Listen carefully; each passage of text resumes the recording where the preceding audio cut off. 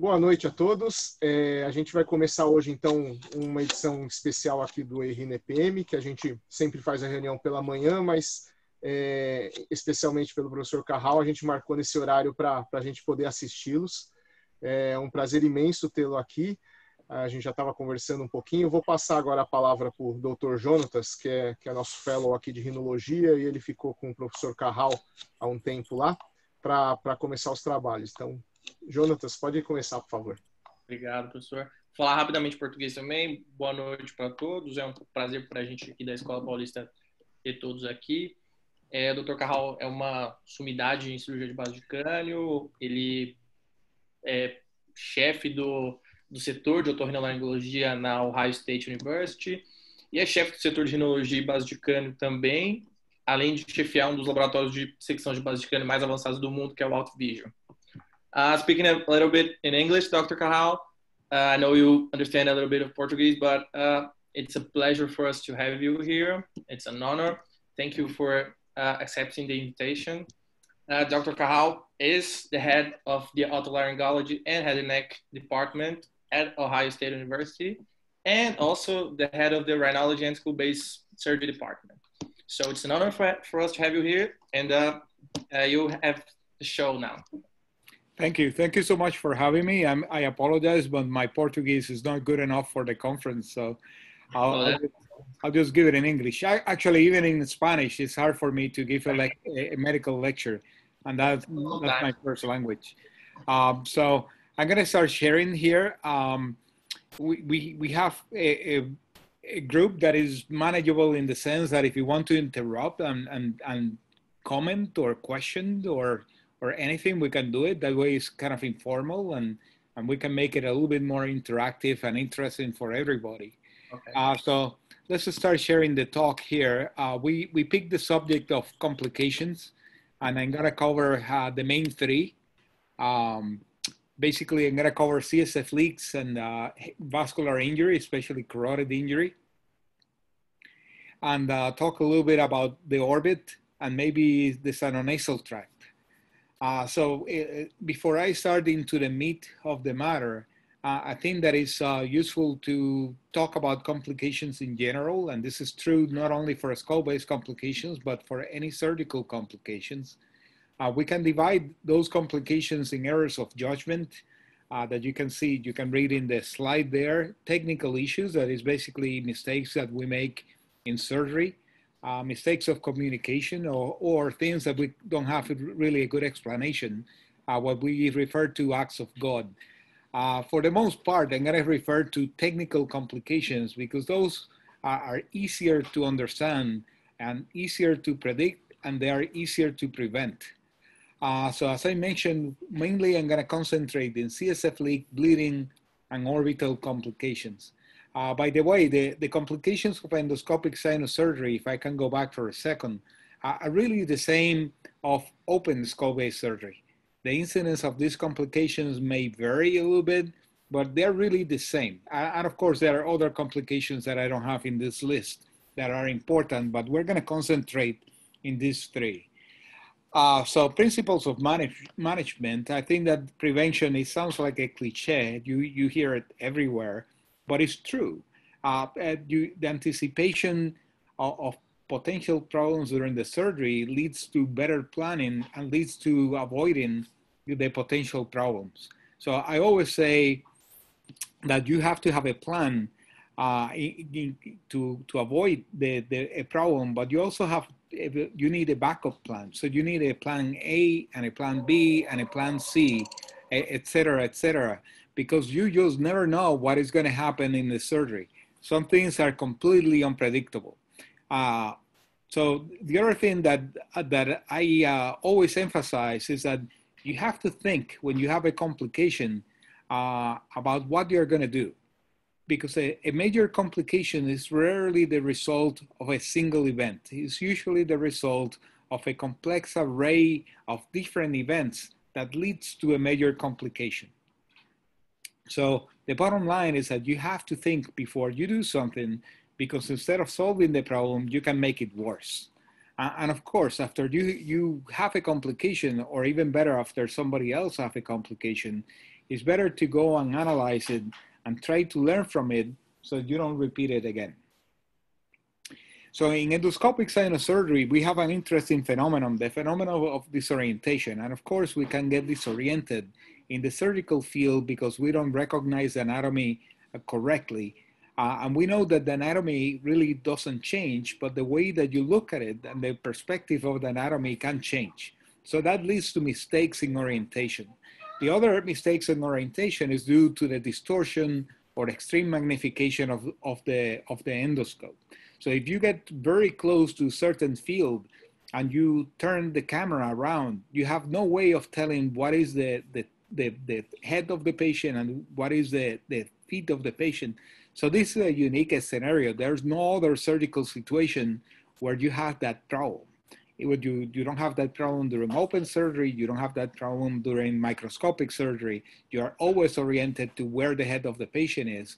But in endoscopic sinus surgery, especially with the angle scopes, you can turn the camera around and what you think is the head, it may be the feet, et cetera, and that can lead to potential complications.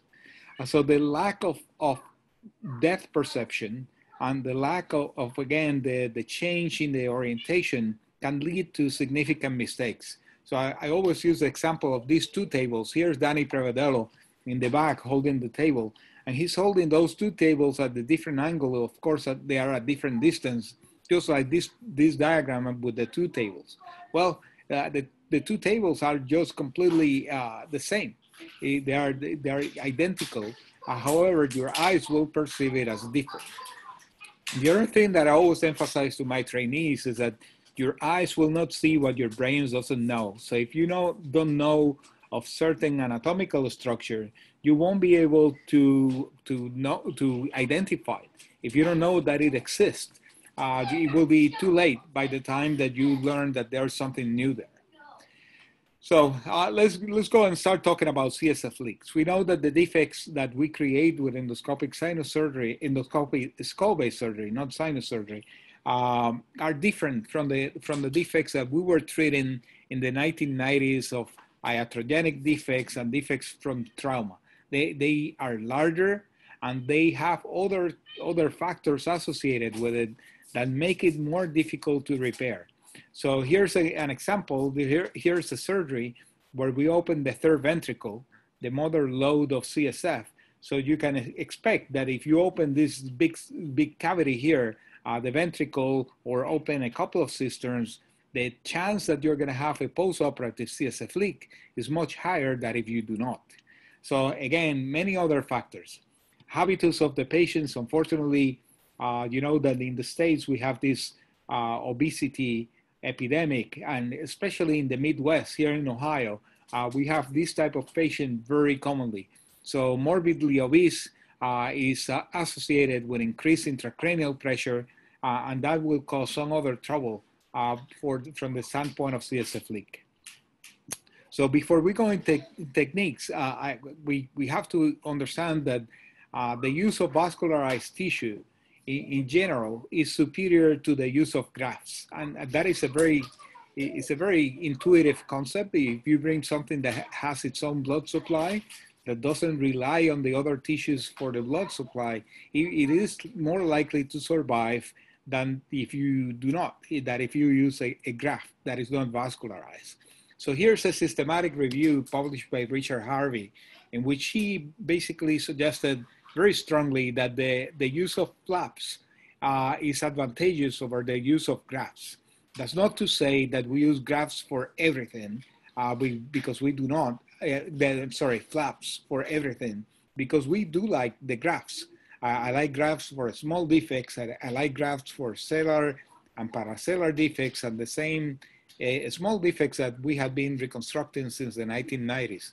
Traumatic, spontaneous, idiopathic CSF leaks, they do very well with grafts. You don't have to use a flap for that. But for the big defects, the flaps are advantageous. And again, that's not to say that you cannot do it in other ways, but if you take all the numbers, you're gonna do better and more reliable with a flap. So the other thing that we have to recognize that if you take these patients back to the operating room and repair the defect, the postoperative CSF leak quickly, the chance of meningitis is very small.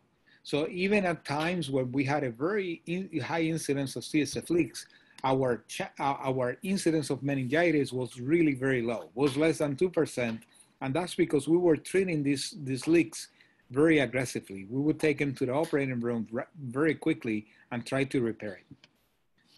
So in general, most of our skull-based defects are reconstructed with a flap. And the most common one is the Haddad flap that I'm sure you're all familiar with it by this point. But even with the use of flaps, we can have certain problems. Problem number one is that you can kill the flap by the use of different instrumentation. And here we have an illustration that shows the flap going into the nasopharynx, so we like to keep it sometimes. And when we do that, we have this elbow or this anterior pedicle of the flap that is very vulnerable to the instruments. And trust me, we have seen all of this that are listed in the slide. We have seen damage from the drill, from the microdebrider, from Kerrison rondure, you name it. Even if you don't do that, you also can damage the flap by just putting it in a place where it gets congested or it gets compressed. For example, when we go to the clivus or the nasopharynx, we used to put the flap in the maxillary sinus, or even if you put it in the nasopharynx, sometimes it gets swollen and it gets congested. And if you don't pay attention and take it out once in a while, that flap is going to get so congested that the blood supply is going to stop and the flap is going to die. It's going to become ischemic and it's not going to be very useful. The flaps are definitely not magical. They have their learning curve. You know that the flap will have a mucosal side and a periosteal side. If the periosteal side should not be exposed to air, meaning that the periosteal side should be in a position to some type of raw surface at all times, so it heals against the bone or it heals against some surface. If you leave it exposed to air, what will happen is that the flap is going to heal by secondary intention, and that will create contraction. So by contracting, it may pull the paddle of the flap away from the defect, and you may get a CSF leak. Other things that we have seen is that the way that we repair the defect, even when we talk about the flap, is really still a multi-layer technique. We like to use collagen matrix or fascia, either in the subdural or the epidural space, and then we put the flap as an onlay below the skull base. So what happens at the hole, really at the defect here, is not really that important in the sense that I have seen all kinds of techniques using cartilage and bone and mesh and whatever. It really doesn't matter what you put in there. However, what happens around the defect, that does matter, because that's what is going to seal the defect, is the healing of the flap against the skull base. So if you put something in between the two, you're going to delay the healing. And that can be bone wax, glue of any kind, anything that separates the vascular tissue from the vascular tissue is going to impair the healing. And that's, of course, is going to be more so if you're using a graft. But even the flap, you're going to impair the healing and you may have a problem. So just to give you a little bit more of an example, just imagine that this is the clivus and we're looking into the axial view. Sometimes the clival tunnel is so deep that you cannot use the flap all around and bring it on the other side to contain the defect. So in these instances, what we do is we fill up the tunnel with fat. So that doesn't violate the principle that I told you before, because again, what happens in the defect is not that important. What happens around the defect, which is where the flap is going to heal and seal it, that is important. So again, avoid anything that separates vascular tissue, the skull base, from the vascular tissue from the flap. Anything in between is really not a good idea. Other things that we have seen that can cause a CSF leak are dead spaces. So septations of the sinus, just imagine that this is either a sagittal view or an axial view of the sphenoid sinus, and you're going to put your pedicle coming this way and the flap in a position with the walls. If you lose these septations, you always have these little corners and dead spaces. that the flap is not going to cover, and the CSF may escape into them and deal with the CSF leak. The same with the corners of the sinus. You have to put the flap in a position to those corners so it conforms to all the surface. In the past, we advocated the use of a Foley catheter, but I was not a fan of the Foley catheter, and I stopped using it except for very special cases. And the reason I don't like the Foley catheter is that you see that it's round, and there's nothing in the skull base that has that shape. So what we had to do is that you have to put some other material that conforms to the Foley catheter and transmit the pressure to the Foley catheter to whatever you want to transmit it. The other issue that the Foley catheter has is that most of the pressure is at the equator of the Foley of the balloon, and you have very little pressure at the poles, like you have here.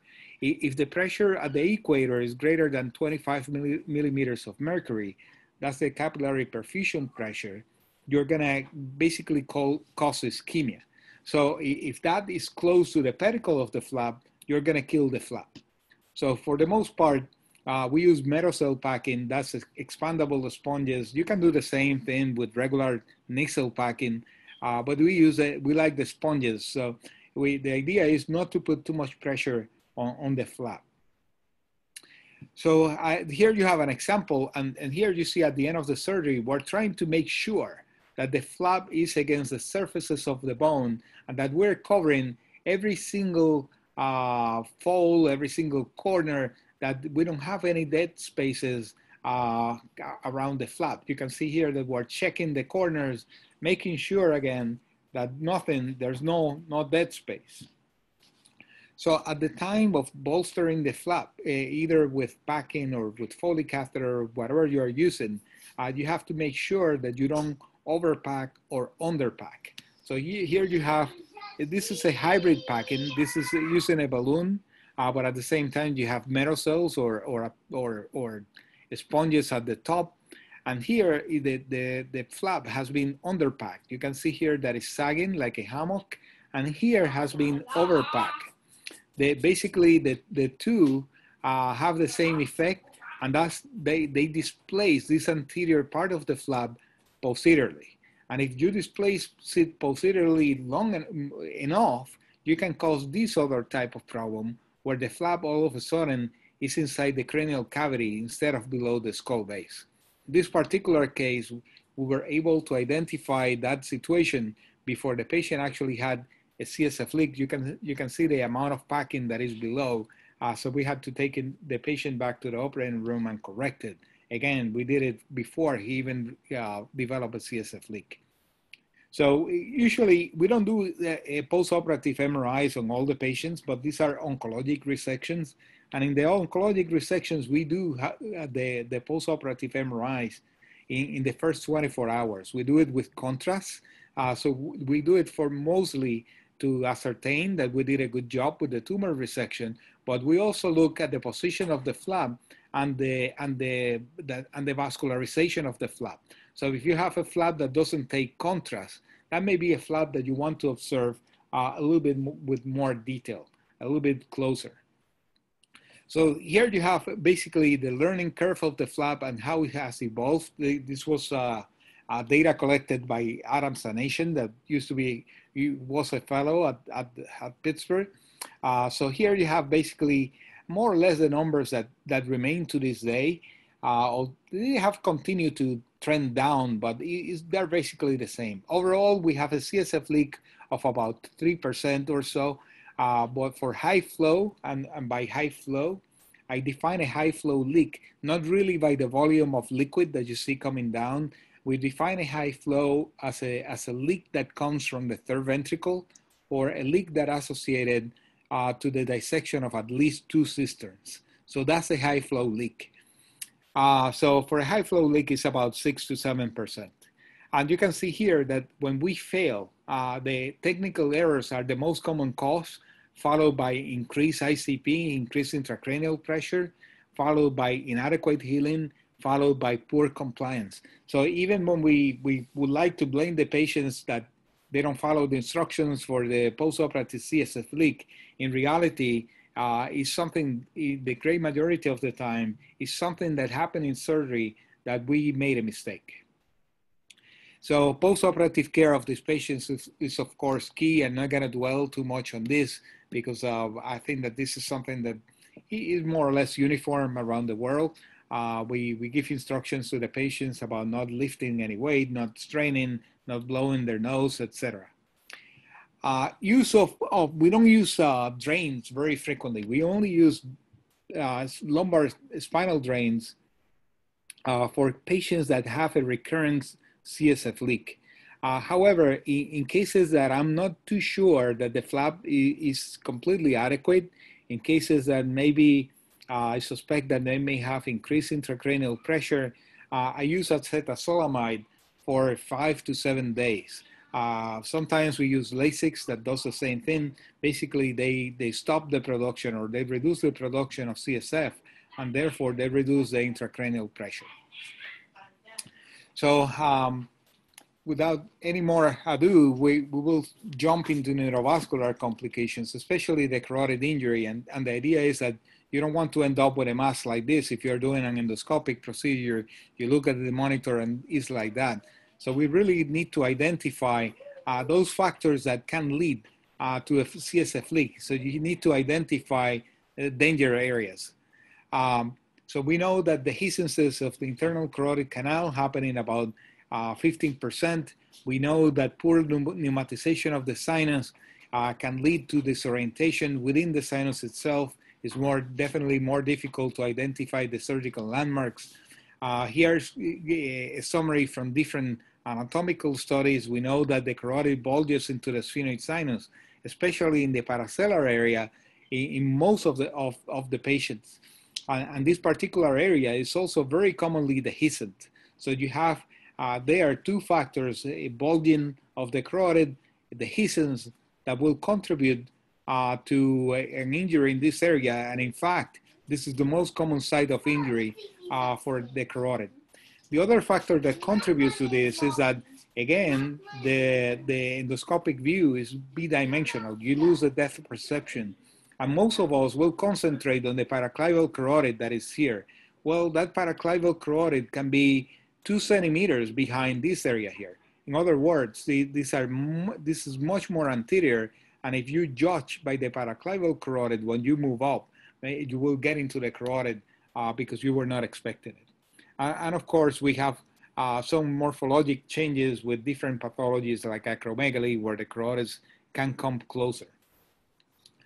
This study by when we were in Pittsburgh also, and this was done by Juan Fernandez Miranda, and basically this was not a new finding, but he did a very good job emphasizing the fact when you have different septations in the sphenoid, most of the time those septations are not midline. It's actually rare to find a midline septation. Most of the time, both the intra and intersinus septations end up in the carotid canal, in the optic canal, or in both, like you have here. So that is very, very common. The take-home message on this is that you have to be very careful when you're removing those septations and not to be aggressive in fracturing the septations, because you can cause a fracture of the carotid canal. So we know, and this is also intuitive, that when we move in the coronal plane, you will have more vascular complications. And that's intuitive because the coronal plane implies that you will pass the carotid laterally. So if you're going to do that, if you're going to go beyond the goalposts of the carotid, it makes sense that you will have a greater chance of injury. So in this list is what I define as very high risk factors. Very high risk factors is when you're doing a radical resection of a tumor that is adherent to the carotid, when you have a tumor that is encircling the carotid more than 120 degrees, well, what happens in these two is that the tumor is probably going to be not just adjacent to the carotid, but it's going to be glued to the carotid, and trying to take it out is very likely to result in an injury. Lesions that require wide exposure of the carotid is also a risk factor. And of course, patients that have prior injury of the carotid, either by surgery or by radiosurgery or some other type of high energy radiation, you're more likely to get into the carotid. So we won't dwell too much on this, but there are anatomy-related risks that we have discussed already. We have pathology-related risks that some of which we have discussed. We know that carotid injuries are more common in chondroid tumors like chondrosarcomas and chordomas, and there are some issues regarding the technique. Imaging is critical in all these patients because both the CTA and an MRI will give you complementary information regarding soft tissues and bone, and that will help you to have a map that is accurate. And if you have a navigation system available, you can use them in your navigation system and avoid an injury to the carotid. Now, an injury to the carotid can cause any of the things that you see here. We always think of a stroke, we think of death, and we think of maybe if we're lucky, nothing happens. So the incidence of a carotid injury has been calculated from anywhere from 1 in 500 to 1 in 80. I think that the incidence is very likely to be underestimated because the people that publish about this are the people that have big numbers and are the people that actually have good experience, and they don't have carotid injuries very commonly. For those that have a carotid injury every 10 cases, they usually do not publish the series. So therefore the incidence is probably higher than what we have in the literature. So what to do to prevent a catastrophe? Not only to prevent just the injury, but to be prepared in case that the injury happens. Well, first of all, we make sure that the blood is available, blood for blood transfusions. And I'm not talking about ordering blood or doing a type and cross. What I'm talking about is really having the blood available in the operating room, that you see it, you know it's there, you know that it is ready to go in case you need it. We do, in some cases, we do a cervical prep, or we do a neck carotid control. This is especially true when I do a nasopharyngectomy, where I may actually dissect the carotid in the neck, put a control, and then dissect the internal carotid up and protect it with either cottonoids or some type of protective material. So when I come from the nasal cavity, when I do the nasopharyngectomy, instead of finding the carotid, I find the cottonoids or the protective material, and I avoid an injury. We usually prepare the thigh, and the thigh is prepared in case we need a muscle patch. You can get muscle from other areas. You can get muscle from the belly. I have seen muscle taken out from the neck. I think that's a little bit more difficult. The problem with the belly is that if you have an aging patient, maybe the muscles are not that prominent. And of course, if you go too deep, you can get in the bowel and you can have a complication. Going into the neck is not an easy thing. When you have two surgeons trying to control the carotid, you have to have another hands come around it. Usually the neck is not prepped. It is difficult to get to it. So again, it's not that easy. I have seen some other crazy things like trying to get muscle from the tongue. I think that is absurd. You are gonna contaminate the area with otoflora. You maybe cause some permanent damage to the speech, et cetera, et cetera. So I think the thigh is a very reliable and easy area to get to. It doesn't interfere with the movements of the surgeons that are controlling the carotid, and that's what I recommend. So even if you have not prepped it, it's easy to just throw some betadine or some antiseptic solution over the thigh and make an incision and get muscle in a very quick fashion. And if you have the ability to get electrophysiologic monitoring, we use SSCPs and EEGs in some of these patients. So other things that you can use, let me see if I can put the sound in this one. That's a Doppler. That's a Doppler probe. And basically, I like the Doppler a lot because it gives you live information. So when we use the navigation, we're using information from the films, from the imaging that was taken before the surgery. So especially if you have to go into the infratemporal fossa or the parapharyngeal space where the soft tissue has changed, maybe that carotid is not in the same position as it was when you took the imaging. But the Doppler probe will give you live information. It will give you immediate information. And of course, it's much more less costly than a navigation system. You can get a Doppler probe for $500, and of course, a navigation system is going to be a minimum of $50,000, and that's for a very simple system. We also have available ultrasound probes, and with the ultrasound, not only we can hear the carotid, but we can actually see it. Using the Doppler effect, you can actually see the vessel and see whether it's the carotid or a sinus. You can calculate the distance between the tumor that you are taking out to the carotid, et cetera, et cetera. It is not perfect. It's still not that easy to use through the nose. It's still not that easy to get used to the images. The images are very thin. Nonetheless, I think that this is something that will continue to improve in the future. So let me show you a few instances of injury of the carotid. Let me repeat that one so you can see it better. This is with the use of a microdebrider.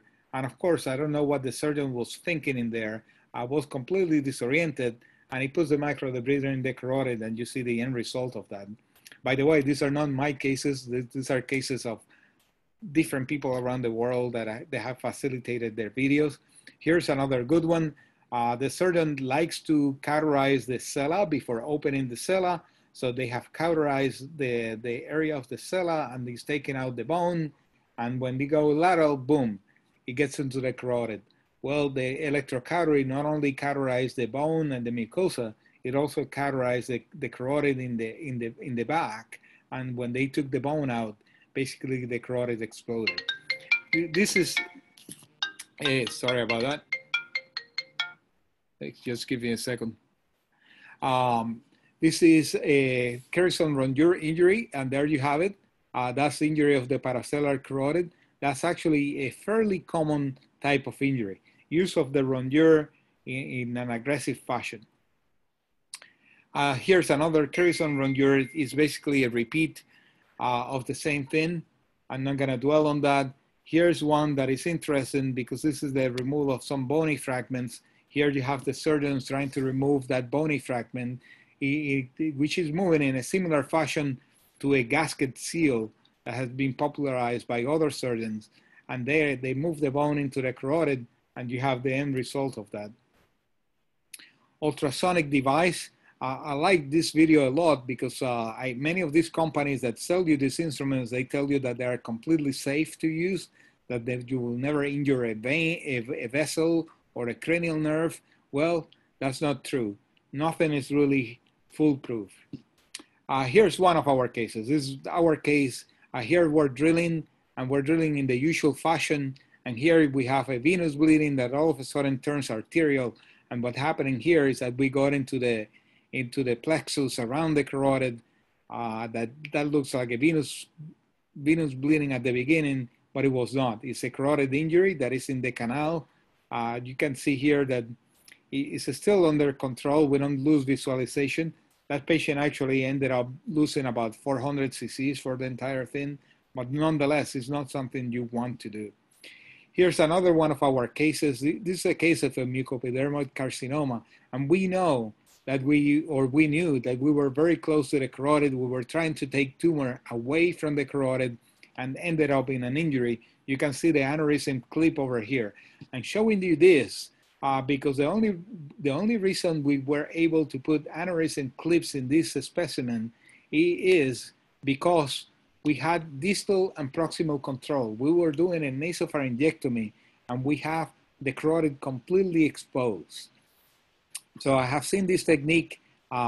If there's even a model that uses this technique to teach you how to control the carotid.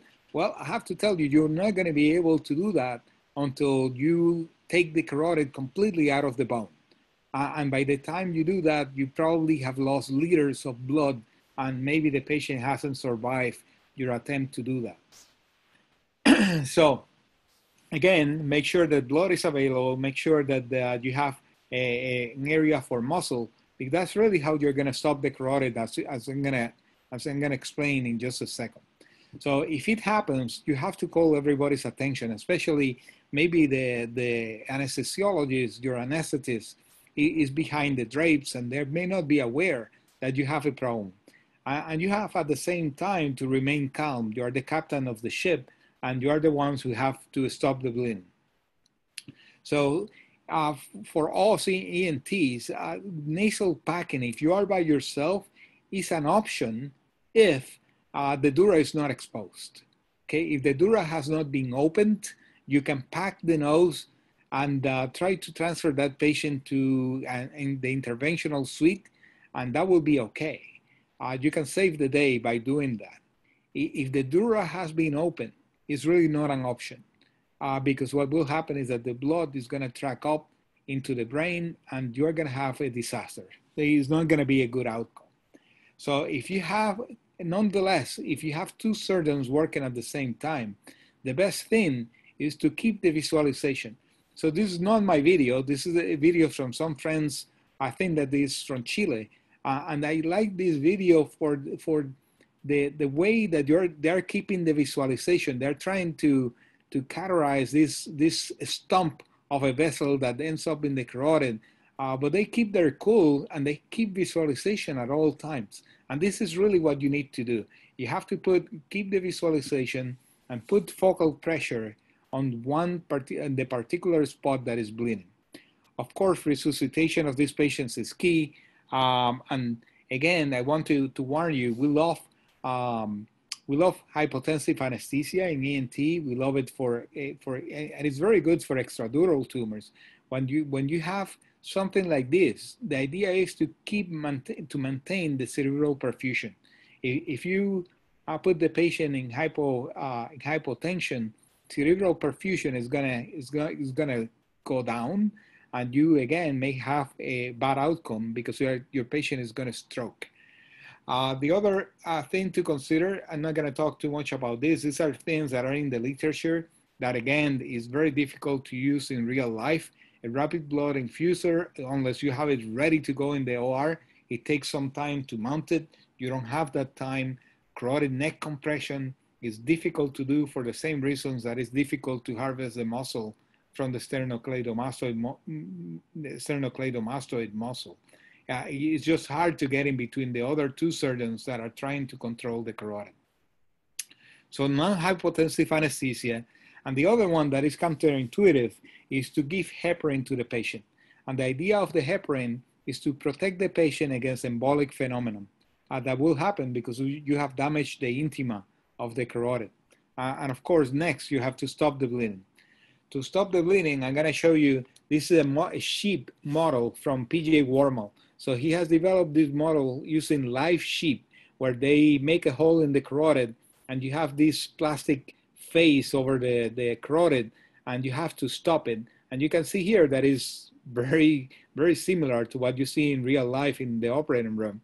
But from that model, we learned a few things. Number one, there's always one side that bleeds more than the other. There's always one side where you can put the scope and stay away from the blood better than the other. So put it on that side. Of course, having something to clean your lens, whether it's irrigation or one of these endoscopes, is also very useful. The use of large bore suctions, minimum of a 12. If you have 14 French, it's even better. And you don't dip the suction in the blood. You basically hover the suction over the blood so it doesn't get stuck. And then you apply the muscle right where it's bleeding. And I tend to get a big piece of muscle, something that is not a really small plug. And that's why we prefer the thigh. And as you see there, that's the case that I showed you before with the drill injury. And that's the application of the muscle patch. And it's not, again, magical. You have to wait there for 30 minutes or so until this stops. All the things that you have listed here, they don't work very well. Flow seal can actually be a disaster. I have seen at least 3 medical legal cases where the surgeon had a bleed from arterial bleed and they tried to stop it with flow seal and they push flow seal into the vessel, leading to a massive stroke on the patient because the flow seal went in the arterial circulation. No, similar results to the muscle patch has been reported for fat, muscling gauze, and complex polysaccharides. Actually, we have used this in at least one patient. It works very well, but it's difficult to apply. The muscle is easier. By the way, muscle is crushed muscle. So you get your muscle, you crush it, and then you apply it to the defect. And then after you have done that, even you have stopped the bleeding, it's ideal to transfer this patient to the angiography suite because they're the ones that ultimately are going to take care of the problem. And this currently, the idea is to try to preserve the flow of the carotid, and they do that with a variety of devices. They can use stents, cover stents, or they can use pipelines. But if they cannot recover the carotid, they will have to sacrifice it. And after that, if they are able to do that, they're going to anticoagulate the patient with aspirin and or Plavix. And it's important that this patient is followed in an ICU, in the intensive care unit, so you can control the blood pressure. You can follow them with the anticoagulation in a very controlled fashion. And then about a week to 2 weeks later, perform a delayed angiography. And the reason for the delayed angiography is to identify complications from the injury that are not apparent in the acute time, the formation of pseudoaneurysms or formation of carotid cavernous fistula. So I'm gonna skip through this one for the sake of time. Again, this is something we published in the literature, and this particular paper not only talks about the technique of how to stop the carotid, what other things that sometimes they don't get discussed, how to keep the OR staff in line, how to keep your lines and your suction canisters open, how to monitor the patient after the injury, et cetera, et cetera. So going to the last part of the talk, orbital complications, and I'm going to talk mainly about the incidence of blindness after orbital injury.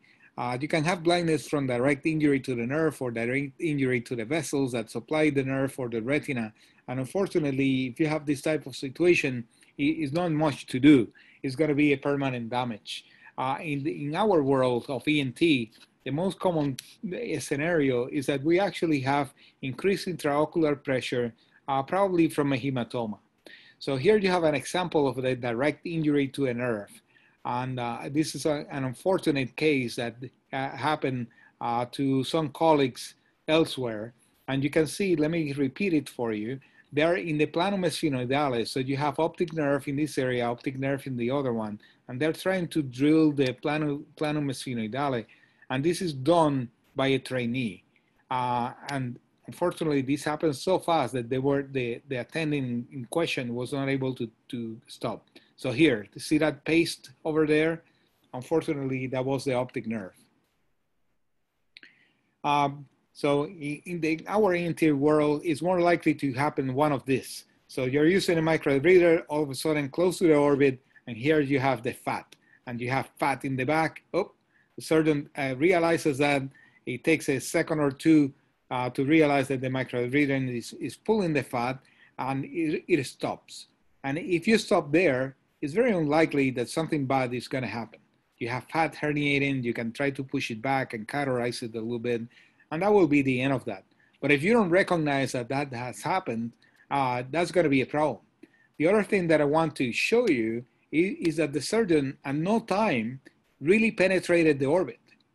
So the defect is there, and the microreader, because it has suction, it will pull the fat out for you. So look at it again. Look at the position of the microreader, the position of the orbit, and yet you have all that fat coming out.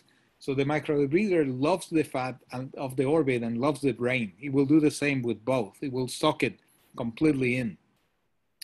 So if you have a patient that complains of blindness for whichever reason in the postoperative period, or complains, or maybe you want to check out the patient because one of these happened, you should start by checking the perception of the color red. If the patient cannot perceive the color red, that should be considered an afferent defect. The color, the washout of the color red is a very early sign, actually the most early sign of an afferent defect. The other thing you can do is shine a light on the pupils and look for the consensual reflex. And in the normal consensual reflex, we all know that you shine the light and the pupil gets smaller, and the contralateral eye, the pupil will get smaller too. In the patient with an afferent injury, in optic nerve injury, when you shine the light on the pupil may dilate, and the contralateral pupil will dilate too. Now, that's a classical Marcus-Gunn defect. However, anything that is different from this, the normal consensual reflex, should be considered a positive Marcus-Gunn. So maybe this one dilates and this one doesn't. Maybe this one just doesn't dilate but doesn't constrict. That's also a positive Marcus-Gunn, and that patient should be observed. If you have an obvious hematoma, what would we do? Well, if you have packing, I would remove the packing. I'd rather deal with a nosebleed than with an orbital hematoma that is causing compression of the optic nerve. There are some advocates in the literature for massage. I don't know if that really works that well. The idea is to redistribute the blood in the cone. Well, the cone has all these different compartments that are separate by fairly sturdy tissues, so probably it won't do too much. It won't redistribute, but at the very least, it gives you something to do while you get your thoughts in order. If you have a high blood pressure, stabilize it. If you have a coagulopathy, of course, correct it. And if you have one of these guys close by, an oculoplastic surgeon, they're very useful. If you don't have one of those, and I know that is rare in other parts that is not in the US, and you have an ophthalmologist, you can bring him into the room and ask him to measure the pressure of the eye. They will have no idea how to help you, but they do know how to measure the pressure of the eye. And that's something that is useful to have that information. If the pressure is from more than 25, you know that you should decompress that eye in some way. And my favorite way to do it is really with a lateral canthotomy and cantolysis. You can also decompress the eye by removing the medial orbit and the lamina papyracea and then opening the fascia. But for the money, I like this better because it's faster and it doesn't leave any sequela. You would think that it would cause some cosmetic defect, but it doesn't. This heals completely well by secondary intention. You don't even have to suture it at the end. The idea of this is that you divide the lateral canthus and then you look for the tendon of the inferior eyelid and you divide it too. So the reason to do this is really to be able to get to the tendon in a easy fashion.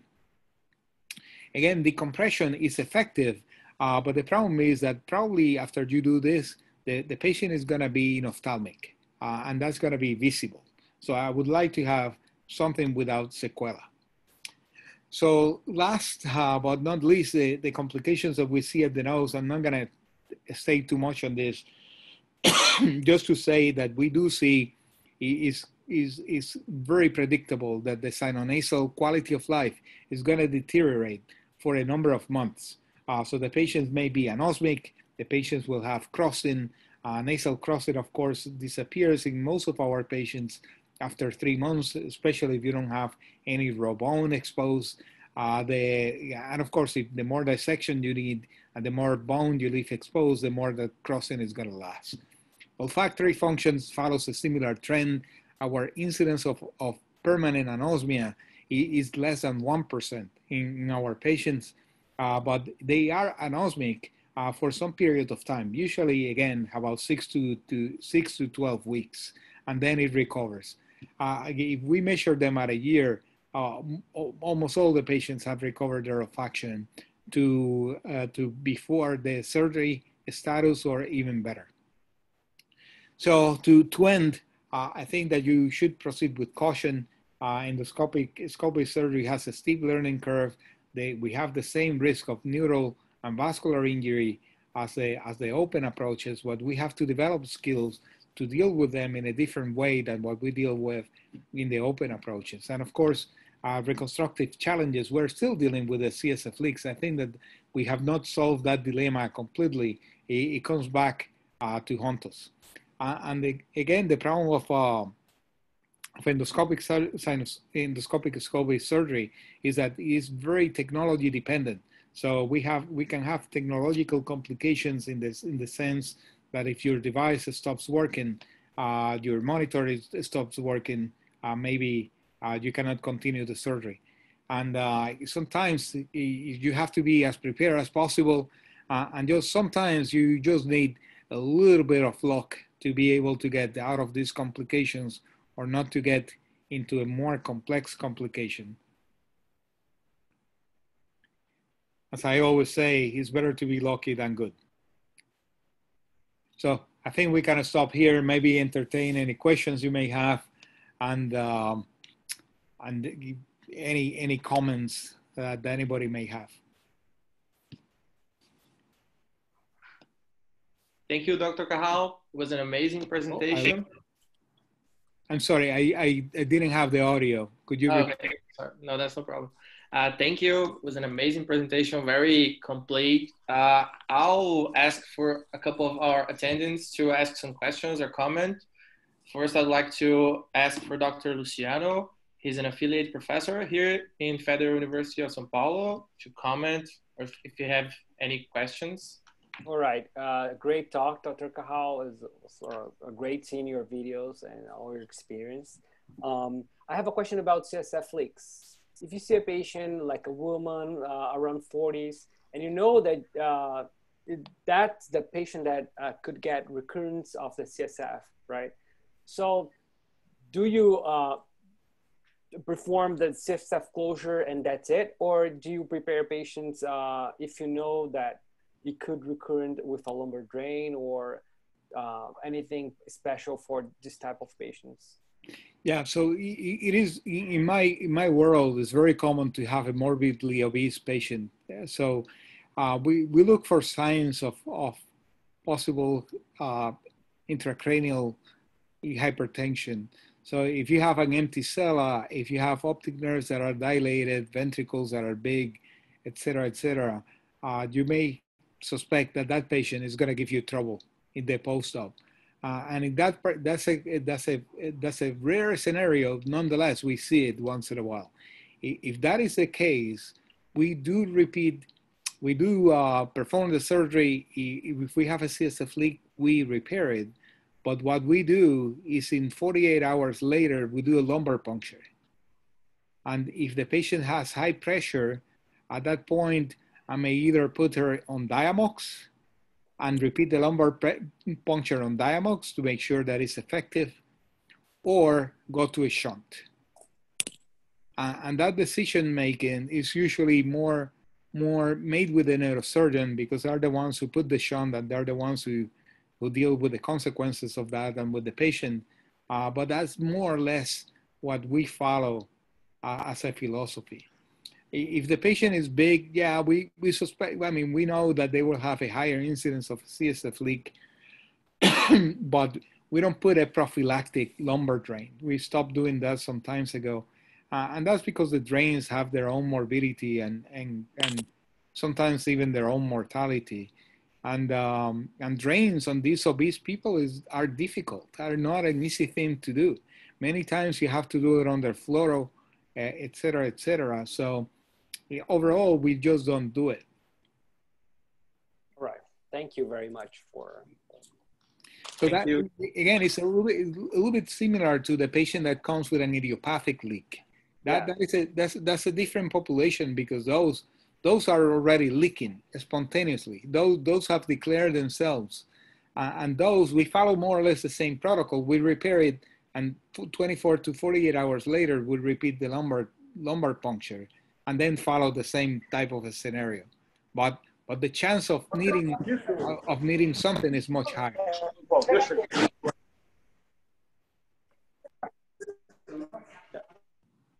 Okay. Oh, great. So the problem that I had once was the bone was very like a sponge, and I had.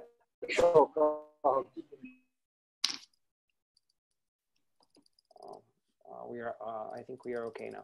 So the problem that I had, the bone was like a sponge, and the patient itself doesn't have like troubled MRI of empty cella or anything.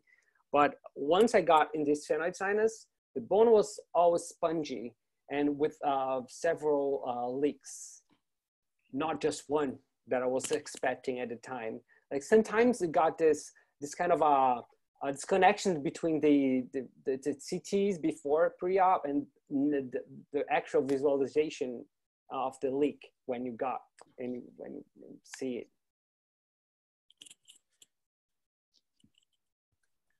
I think your audio is off, Dr. Carrau.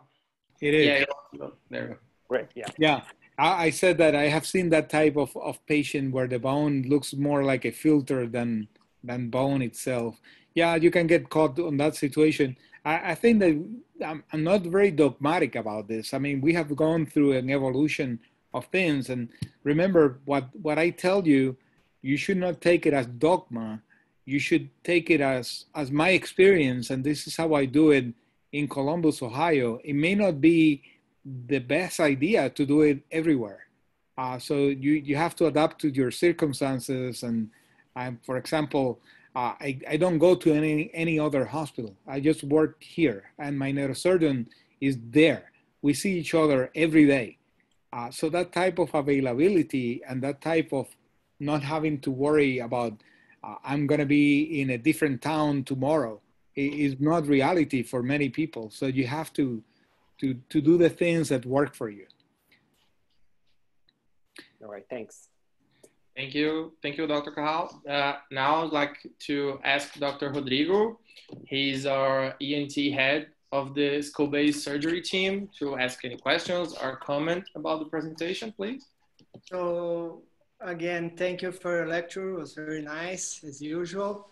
And so I'm sorry you have to see your neurosurgeon every day. I have to see mine every week, and it's already too much. Just kidding. Okay, so I just wrote a question. I'd like two quick things about the carotid injury.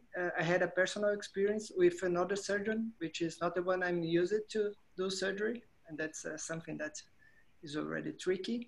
And it was a very small one. We could control, finish surgery. So it was a great scenario. Patient went down straight to the angiography, and the angiography team and the neurosurgeon decided for a flow diverter, something like a pipeline. Mm-hmm. I had no experience whatsoever with coils or the flow diverter. I thought it was very nice because the carotid was still flowing afterwards. Yeah. And I wasn't aware. Afterwards, I heard a lot of opinions against it, that we should have closed it for good with coils because it's not safe for the first few weeks, months. So I don't know what you think about that. Anyway, this particular patient was okay after months. He's still okay, but is it really something that we should avoid? And once you have an injury, we should go for a complete closure of the carotid? No, I think that preserving the flow is the best option. So what happens with the pipeline is a mesh, right? It looks like chicken wire. It just wires exactly like that. So sometimes they put 2 or 3 of them to decrease the holes in between, but it's still open. So you cannot put those and then take the packing out. The patient will exsanguinate because the blood will come out through that mesh. So you have to have, it takes about 7 to 10 days for them to form a layer and close off completely. So in that sense, you are correct. It's not a covered stent, which is the other option. Sometimes they can put a covered stent, but the problem is that the covered stent is very stiff. So a covered stent, they can put it in the parapharyngeal carotid, maybe in the petrous carotid, but to put it in the paracellular is not going to work. It doesn't take the turns. So they have these pipelines that work really very well. I mean, they use this for aneurysms and pseudoaneurysms all the time. But you have to understand what they're trying to do, and so the expectations have to be different. But it's absolutely true that, for example, all the patients that we have had, they either have had a pipeline or a sacrifice because they were not able to put anything more. But the pipeline, we keep the muscle or whatever we had and the packing in place for 10 days, and we take the packing out in the operating room to make sure that the patient is not going to bleed. Sometimes you do have to sacrifice it when there's not possible to preserve the flow. But the incidence of a stroke after a sacrifice is significant, and that incidence of a stroke continues for a few years. Okay, thank you. So can I do another quick question, Jonathan? You're my boss. To monopolize. You very quick one. You're my boss. Very quick one. Go ahead.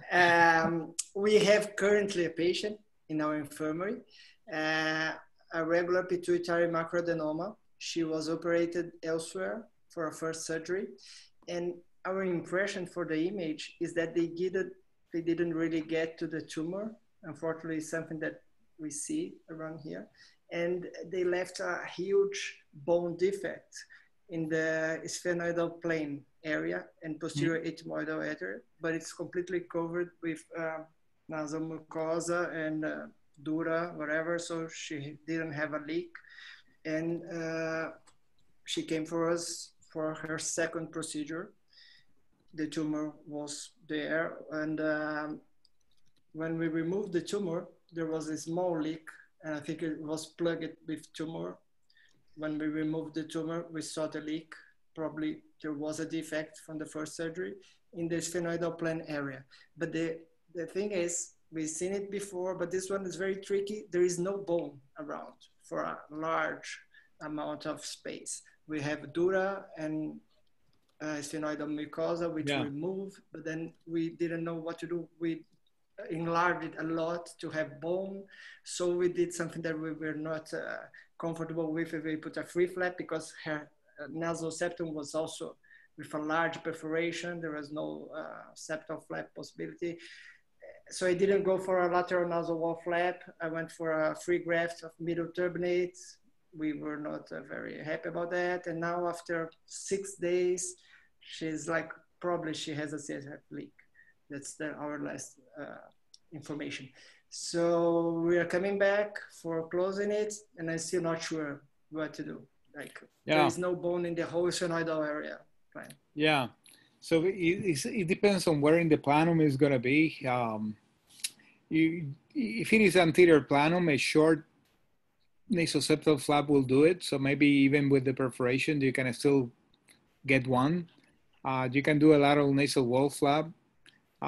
If it is posterior planum, you can obliterate the sphenoid with fat. That's likely to work too. So any of those probably will do it. If it is very anterior in the planum, you need a flap of some kind. If you're I would have done the same. I would have grafted it, by the way. But if the graft is not working and it's very anterior, you need a flap of some kind. So I would either use lateral wall or some type of modified nasoseptal. Okay, thank you. No more questions. Good luck. Let me know how it goes. Thank you. Yeah. Thank you. Thank you. Thank you, Dr. Rodrigo. Now I'd like to call Dr. Samuel. He is the head of the neurosurgery team of the skull-based surgery in our institution. Please, Dr. Samuel. Hi, Ricardo. Very nice to see you here. Nice to see you again. Yes. Thank you for such a nice speech. Wonderful. I'm the guy that Rodrigo doesn't like to see every day. So, just a question for you. I'd like to hear from you your critical view about the coagulation attempts on the carotid lesions. Yeah. Of course, you showed a lot. There are always some attempts, but you think it's worthy, or we have always to try to tamponate, to pack, and you think it's the best way, or is worthy to coagulate sometimes? Well, let me give you my bias answer, right? After dealing with at least 4 or 5 different neurosurgeons, 7 or 8 different carotid injuries in different ways. If you have a true carotid injury, not really an injury of a vessel coming off the carotid, that you have a little branch and you have a stump, if you have a true carotid injury, go for muscle. Okay, forget about everything else. Coagulating it, if you actually seal it, that meant that you thrombose the carotid. That's really what it means. You thrombose the carotid, you form a clot there, and that's not going to be. It's a matter of you are leaving it to mother luck, to what is going to happen to that patient. And we have done it. So I'm telling you because we have seen the results and seen the experience. Putting clips on the carotid, as I mentioned, don't attempt it unless you already have distal and proximal control. Otherwise, it's going to take you a good 30 to 60 minutes to get the bone out. And in the meantime, you're going to lose a lot of blood. And you're going to put that patient in a big, at a big risk. Just get the muscle as soon as you can, pack it in there. If the carotid is inside its canal, you don't even have to hold it in place. You can put it in there and pack behind. If the carotid is outside the canal, you have to hold it in there by yourself. Because if you pack it, you're going to compress the carotid and you can have other problems. But if it is a hole through the bone and the carotid is there, just put the muscle in there, take that patient to the interventional radiology suite and let him deal with the issue in a more permanent fashion. That is my bias. After seeing all kinds of crazy attempts at repairing this. If you have a little branch that is coming off, like the guys that I showed you before, that is a little branch coming, and you can attempt to coagulate it. But you need a stump. If you're going to coagulate it directly in the carotid, it's not going to be good. It's just not going to be good. Okay, perfect. Thank you. You bet. Thank you, Dr. No tongue, Moscow. No tongue, Moscow. No tongue. Thank you, Dr. Carrau, Dr. Samuel. I'd like to ask Dr. Francisco, who is a neurosurgeon trained here in our institution at Federal University of São Paulo, and he spent some time with you in Pittsburgh. I'd like to ask him if he has any questions or comments, please. All right. Thank you, Jonathan. Thank you, Dr. Carrau. Good to see you again, sir. Hi, Chico. How are you doing? It's a wonderful lecture. Very good to see you again. And thank you for your time and for this wonderful lecture again. I'd like to congratulate my friends from the Department of ENT in São Paulo for making this happen. It's very good to be among friends. And I'd like to ask your opinion, your experience, especially for those patients with high risk for intraoperative carotid ICA injury. For example, for patients with recurrent chordomas, recurrent chondrosarcs, previously radiated tumors, what do you think of preoperative endovascular treatment to place intraarterial stents to reinforce the wall of the carotid? So what do you think about that? Do you have any experience? And like to hear from you about that. Very little. I think that is worth considering doing it. Especially, for example, a recurrent chordoma has been proton beamed, operated before. That is, we have a nightmare case with that one. It is something to consider. Now, if you're going to consider that, and they're going to put pipelines or stents, depends again on the place. Remember that patient is going to be receiving double antiplatelet therapy for a while. That's true. So people have talked about only 4 weeks. I'm not too sure about that.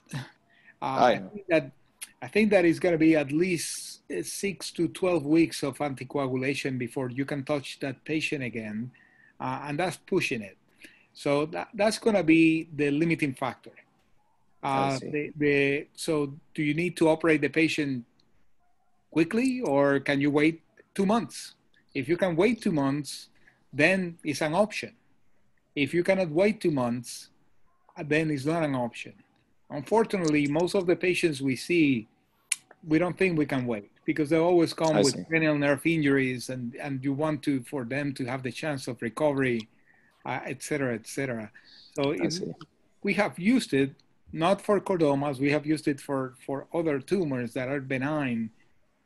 but it's not as frequent. In theory, it's great, but it's not as practical as you would think.